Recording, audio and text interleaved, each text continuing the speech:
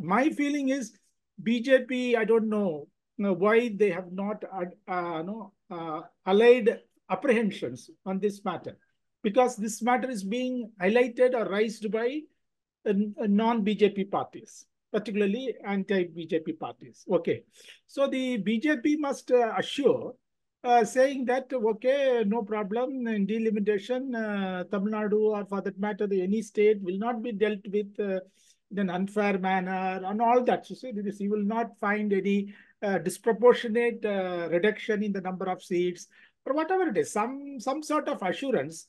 Somehow that kind of language is missing from BJP.